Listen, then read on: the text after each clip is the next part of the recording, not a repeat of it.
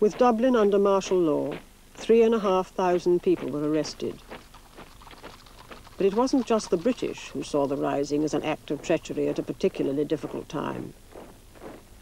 The Easter rebels were marched away to be interned in Britain past hostile Dublin crowds. The men who were being brought away from Dublin to be interned in England, in Frongach and other internment camps or prisons, they were hissed and spat on by the assembled multitude on the streets of Dublin. The people along the route were throwing cabbage stalks and stones at us and spitting at us. They spit in your face, you know, and call you all kinds of bastards and everything else like that, you know.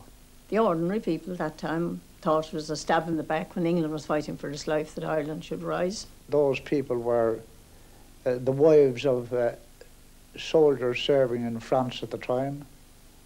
I suppose they had a natural resentment to the fact that we were fighting the British.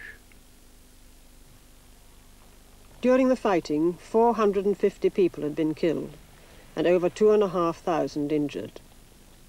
British shells had reduced some of the finest Georgian streets in Europe to ruins. Now the leaders must be punished. As the British made safe the shaky ruins of Dublin, the executions began. On May the 3rd, it was Pearse and 2 others. There was such a stillness and over Dublin.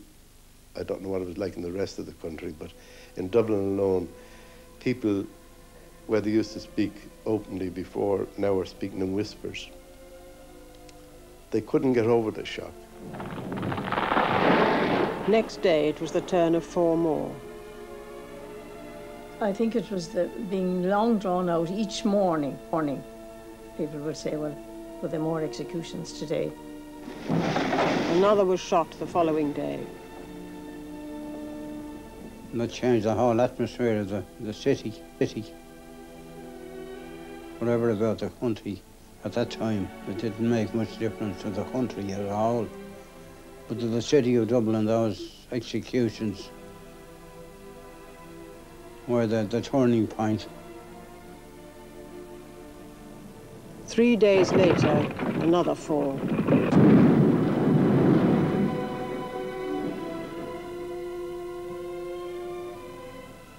The final straw was James Connolly, who was shot.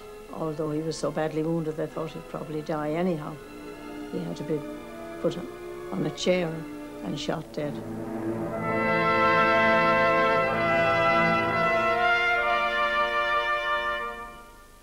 The executions had made martyrs of the Easter rebels.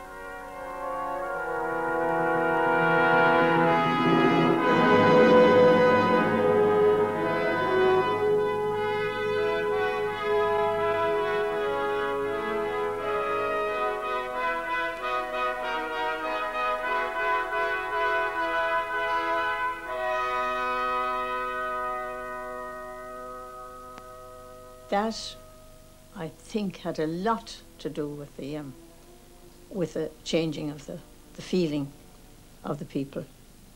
This is what started the whole flame. From a spark, as Pearse was one of the sparks, Robert Demmett and all these men back, from a smouldering fire, these little sparks were there, and they just wanted to be a breeze to blow them up.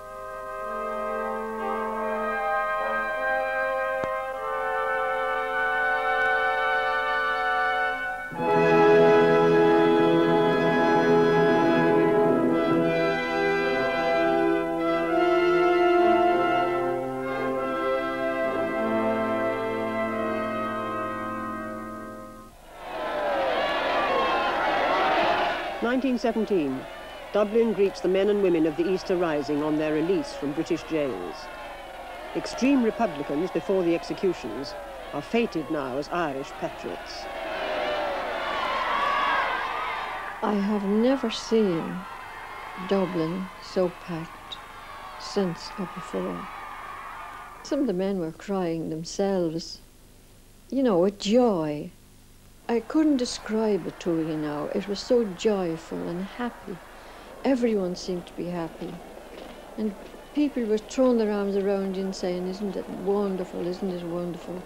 We've got our men back again. These scenes show the swing in Irish opinion from the constitutional methods of Redmond towards the more direct methods of the Republican Party, Sinn Féin. Now, Home Rule was not to be enough.